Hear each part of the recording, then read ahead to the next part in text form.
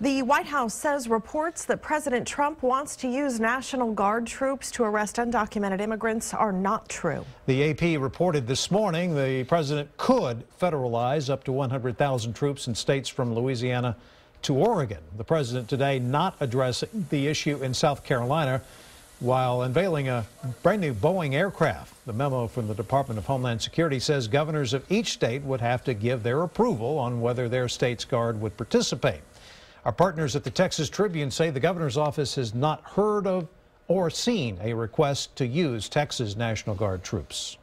Joining us now for some perspective is NBC political director and Meet the Press moderator Chuck Todd. Chuck, we have seen memos like the one today about these National Guard troops helping to round up undocumented immigrants. The White House, though, says they had nothing to do with this memo. Well, I think that look, it's somewhere in between. It's clearly something that was floated that came from the White House to the Department of Homeland Security in some form saying that this is a possibility. This also feels like something that somebody decided to leak out as a way to kill the idea.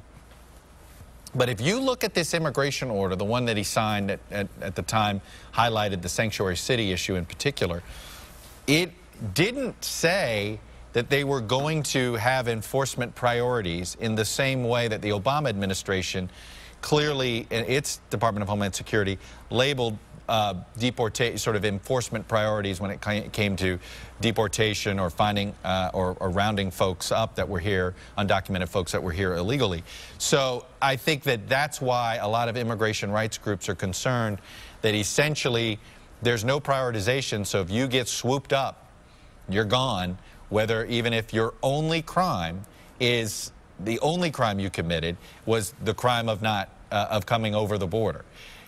Before, that was not necessarily enough, if you've been here for a little while, enough to automatically get you deported.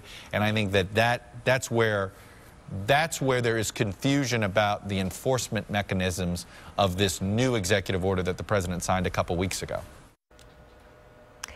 And be sure to join us for more perspective on this issue Sunday morning. Meet the Press begins at 9 a.m.